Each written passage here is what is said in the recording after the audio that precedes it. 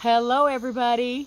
I'm so glad that you joined us tonight, and I'm telling you, this was so spontaneous. Elizabeth just found out about this, just not so many minutes ago. But we are going to just find out all about her, and I'm telling you, God has done many things in her life, and you heard her husband's testimony last night called The Miracle Road. So she has witnessed a lot of miracles. A lot. But, you know, the name of our devotion tonight is called The Simple Life. And I want you to look around me. You see all this wood? Now this is her. Can you hand me a piece of wood, please? Just any piece of wood. You may meet her daughter. They've got 4 children. 4, yeah. But this is the simple life now, and this is what she's chosen, what they've chosen to live. Now your parents owned a large business at one point, right? Yes, a delivery company. A delivery company. Yep. And that's how you met your husband there. Yes. And we'll have to say, now you see, Carl, can you just, well, you can see him at a distance. He's out there working too. But is there a little bit of an age difference? Yeah, there's about 20 years. 20 years, but you've been married almost 19 years. Yeah, the August 11th will be our 19th anniversary. Now, how did they feel about that at first? Oh, they didn't like it. They didn't like it? Not at all. No. But it's turned out wonderful, yes. And they're quite the team. And you talked about when you first met, you know, you were talking on the phone, and this was before the free... Oh, yeah, unlimited calling. Unlimited calling, thank you. And so tell me what you did. We actually ran up a phone bill unknowingly on my dad's company cell phones. It was a couple thousand for a month. We talked so much. 7,000 minutes, right? Yes. That it cost her $2,000. Yep. And did your dad, he made you pay it back? Yep, I had to make payments. So, but they found that connection, and I'm telling you, God uses them, and they both have the same heart. And you got a piece of wood? But this woman right here, Elizabeth, now this is some of the stuff that she cuts. This is just a little piece of it. She is a working machine. She can outwork. Her husband said she can outwork a lot of men, and but she's a pioneer woman. Really? Yeah. Would you say you're a pioneer woman? Oh yeah, I love it. Now tell me what made you, because I say the simple life, you know, sometimes our life can be complicated. Yes. We can complicate our life, and you know, but you've made the decision to just live more at ease and trust God. Yeah, we completely live by faith. Okay, you're going to find out about that in just a little bit. You completely live by faith. And listen, you've been married for almost 19 years, and you told me today that you've never had an argument? Never had a fight. Never had a fight? Yeah, okay. Never had a fight. I guess there's a difference, right? An argument and then a fight. Yeah. They've never had a fight in 19 years. And this is something you said. Why? It's because you have mutual respect? Yes. We believe that God made everybody different, and we don't always have to see everything the same. So just because I see something one way, I don't believe that he has to see it the same way. So, wow, if we could get that concept, that's just simple, right? It's just simply put, and it's easy for us to understand. I'm going to show you some more things that she does. The canning, okay? Yeah. The girl, she cans everything. What is that? Squash? Those are bread and butter pickles. Oh, bread and butter pickles. Yeah. I can't even talk. Bread and butter pickles. Yeah. And I'm sure they're delicious. Oh, yeah. Now, here's something else that she does. And she cooks, they make fried pies on these. They cook everything out on the fire pretty much. As much as you can, they cook on the fire. Even in the winter. Even in the winter, they gather out here and they cook, and they have a close-knit family for sure. And there's something else that the place that they live, this used to be I'm looking right across where the Mississippi River used to be when there was a great earthquake back in the, the New Madrid fault. When there was that earthquake and the Mississippi ran backwards. When it ran backwards, it actually changed the direction of where the Mississippi River was. So before that, the Mississippi River was right here across the street. Yeah, it's pretty cool. And so there's they found a lot of arrowheads. Used to be a lot of Indian settlement here. Yeah. And this is something else that they find in their ground a lot when they're planting their garden. Before you show them that, let me show them the dolls, if you would. She's made dolls out of corn husk. Yeah. I mean, the simple life. She's used what she has, you know, to make things even. She's very creative, very crafty. Now tell us about the marbles. Well, every time we till up the garden in the spring, it unearths more marbles, and every time it rains, you find more marbles laying in the yard. And we found these are the old clay marbles. Oh, hold it up, really, look at that. Where did that come from, Elizabeth? That was out here in the yard. But it's an Indian. Yeah. Okay, so it's an Indian marble. Yeah, they think they're from the colonial days. Okay. When, like, 1900s and before that. So the children would play marbles. Yeah. On your property. Yeah. In the colonial day, during the colonial days, and then the Indian children would switch. They would trade. They would trade, yep. And so they would trade with their clay marbles. Yes. And yep. Bring some of the beautiful marbles at home. So, you know, kids, even though they didn't have, they couldn't speak the same language, they could communicate. They could communicate through a simple game. And so we want to talk about, you know, the simple faith, because except we come as children, what is it about a child, Elizabeth, that God wants us to come like? What is it about them? The childlike, I can't even think of how to put it. Well, what is it about a child? They just believe. Yeah. Don't they? They believe what you say, and just like God wants us to believe what the Word says. Yeah, there's no restrictions. It's just complete abandonment, freedom. Right? Yeah, and just believing. Yeah. And, you know, a lot of times the children, well, of course, what is it about a child again? They trust, they believe, they don't hold grudges. You know, they can fight 1 minute, and then what happens? They're best friends the next. That's right. And so that's the way the Lord wants us to come. They just simply believe what you say. And that's what we're going to uncover tonight, of some experiences that they've had. You've seen miracles, haven't you? Oh yes, we've seen many. You've seen God multiply your supplies? Many times. Multiply your supplies, yes. Your food. And you talk, because you plant everything, yes. Right? And this is what you said, tell me how it's amazing to you how God can take one seed. Yeah. We do a lot of the heirloom seeds, which they're not genetically altered in any way. It's basically from the parent seed, and they will grow from this tiny little seed into this massive plant to produce food for us. And then if you leave some of the fruit on the plant, it dries down and it drops the next seed to be replanted right next to the plant that's already growing. Wow, God's perfect plan of how He does that.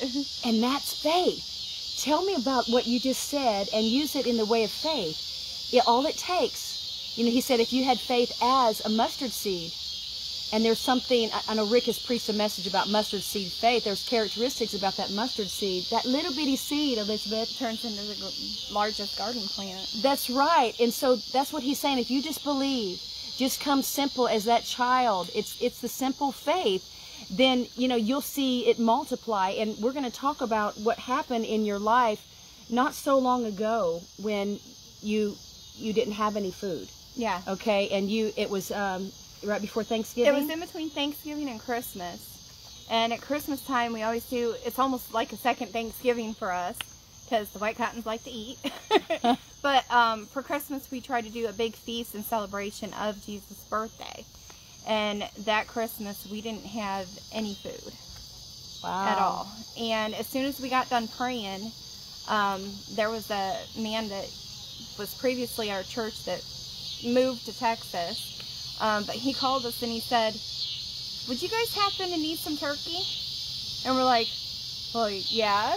But can I stop you a minute? Yeah. You were praying for turkey, weren't you? We were praying for turkey. Say it again. Tell me about your prayers. And they just believed what they said. What did you ask God? We asked God to help us get a turkey for Christmas dinner. Wow. Wow. And he called and he said, would you guys happen to need a turkey?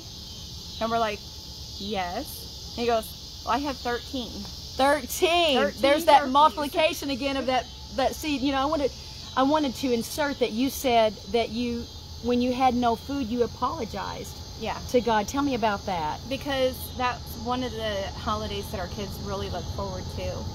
And we apologized to God that we didn't have it for His children. Wow. And so what happened is when he went to get more, we're going to talk real loud. Is that a train That's coming? a train. Here comes a train. Yep. I hear that train a coming. Okay. Oh, here's the train. And now you hear that how many times a day? Not really so well. They come through a lot. Loud. They come through a lot, but we don't really hear them anymore. I know, eventually, I mean, it's just like, you know, it's just part of your life. Yep. Well, I don't want you to miss her story. We'll let that train pass. But you said you apologized because, I mean, that was something that you felt. Did you feel like it was on your part why you didn't have it? Because at this time you were only working, right? No, neither one of us. Oh, neither one of you were working. That was after Carl's brain surgery, so neither one of us were working, and there was no money coming into the house. Okay, so then when God supplied it, 13 turkeys. 13 turkeys. Tell me what you did with all those turkeys. Real loud. We went around the town and asked our neighbors if any of them needed a turkey, and we actually were able to give to 10 different families. Wow. And then after that, for the next 2 weeks, there was people driving up and just dropping food off on the front porch, canned goods and like boxes of stuffing and cranberry sauce. Wow. And so we ended up having the complete Christmas dinner. Oh, wow. And it was more than enough for us. And so again, we were able to help those 10 different families. So not only did God provide a complete Christmas dinner for our family, but 10 others. That is awesome, because that is your heart, isn't it? It is. You know, they have set up, they have like a little prayer, someone had given them a trailer, right? No, we bought it. Oh, you bought it. They bought a trailer. They live in a house here. It used to be your Carl's grandmother's house. Yeah. Can we show them your house? Let me just, oh, no, just like the outside of it. Yeah. I'll just show you where they live. It's a neat, actually it's got a lot of history to it. This is their house right here. It's over 100 years old. Over 100 years old. Yeah. And so what they have done, oh, I'm sorry, I'm kind of wiggling around here. They have had supplies come out from their house to help feed their town. Look at that, guys. I mean, that is special. And something else they've done, because I'm saying the simple life, it doesn't matter. I mean, to them, they painted the 10 Commandments on their front porch. Yeah. Now, tell me about what happens because you did that. When people are lost and they don't know what town they're in, or we've even had people show up and ask for us to introduce them to Jesus. Wow. Because of that. But when people are lost and they don't know where they're at, God will actually tell them to go to the house with the 10 Commandments by the door. Isn't that something? And they will treat you right. Yep. I'm not talking about a sign, guys. I'm talking about they painted it on their house. Yeah. Not a sign that'll blow away or fade away. They've got it protected under the porch. But I think that's something else. You know, they're not worried about, you know, making it look just so beautiful like some of us do. But it's like, you know, it's all about getting the message out.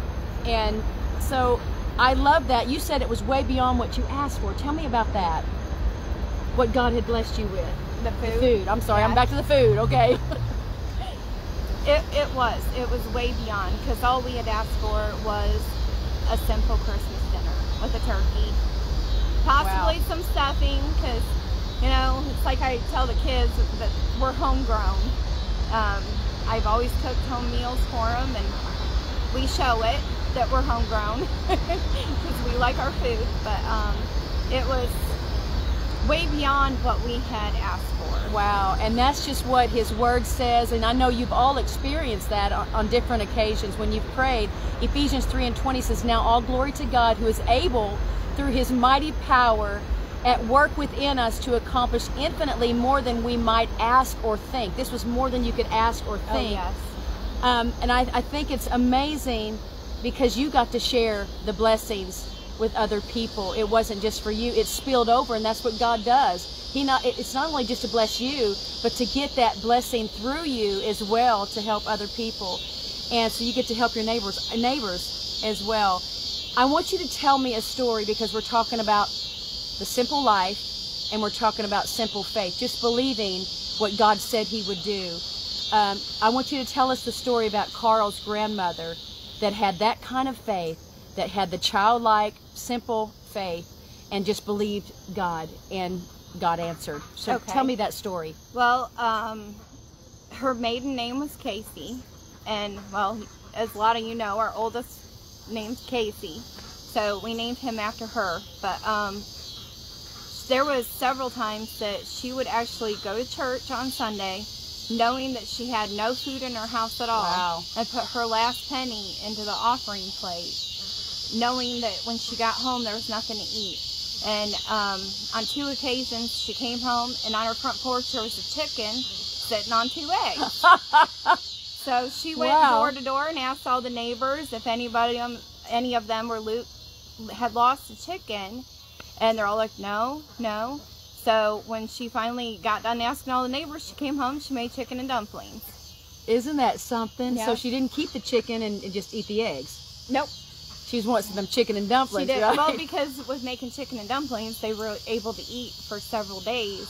Oh, wow. Versus, wow. And then God continued yes, to feed her, didn't he? Oh, yeah. I mean, if he has to bring a raven, like Elijah, a raven, you know, with that brings the meat and the bread, you know, God's going to take care of you. I love the word that says, Philippians 4:19, my God shall supply all your needs according to his riches and glory. He owns it all. But he wants us to believe. Mark 5:36 says, as soon as Jesus heard the word that was spoken, he said to the ruler of the synagogue, do not be afraid, only believe. This is when Jairus' daughter had died. But he said, don't be afraid, only believe. So maybe your hopes have died. But he said, don't be afraid, just believe. And when you were experiencing fear, Elizabeth, at different times, or like God, you know, especially when you're raising children, but you had to resolve to, I'm just going to believe. Well, you know, Carl and I had just talked about this yesterday morning on one of my break times, of how God tells us to praise him in all things. That's right. And it's hard at times, but there's a lot of reminders that reminds you to praise him. That's right. Oh, that's beautiful. I love the verse that says in Mark, then Jesus said to his disciples, have faith in God. I tell you the truth, you can say to this mountain, may you be lifted up and thrown into the sea, and it will happen. But you must really believe it will happen and have no doubt in your heart. He said, I tell you, everybody say, I tell you, you can pray for anything, and if you believe that you've received it, it will be yours. But when you are praying, first forgive anyone you are holding a grudge against. Remember that child? Isn't that something, the childlike faith? He said, forgive anyone you're holding a grudge against, so that your Father in heaven will forgive your sins too. I love that. You know, so sometimes, you know, there may be something, we're really believing God, we're believing God for something, but he'll remind us if we have anything against someone else, or that we need to forgive. I thought, you know, something, he just inserted that in that scripture.